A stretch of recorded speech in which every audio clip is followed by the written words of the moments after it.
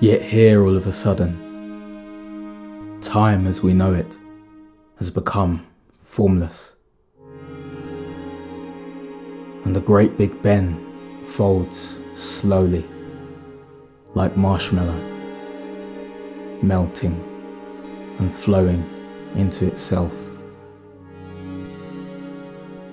Who'd have thought a disease would have the power to freeze the clock?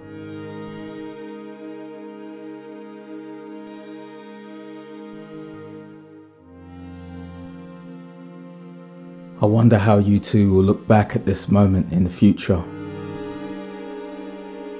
I don't think it's over by a long shot. The next chapter in this comic is just being written, and nobody's laughing, because they can't see the boogeyman. How do so many governments have capital, stockpiles and contingency for war, but no real plan to protect the people they serve in the event of a pandemic?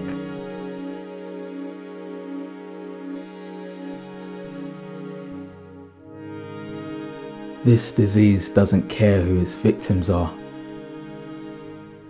Our government and plenty others continue to put profit over people, convincing us to go to restaurants, while poorer families dealt the worst conditions are left to fend for themselves. If this year were to be thought of symbolically, maybe this disease has exposed truths that have been long buried beneath the carpet. Truths that might not be able to live in the old world we inhabited.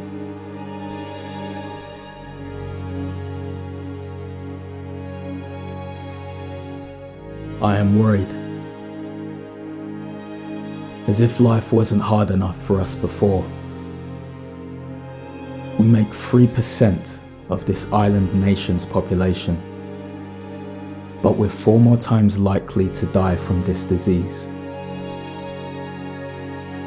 How can that be anything other than the legacy of racism manifested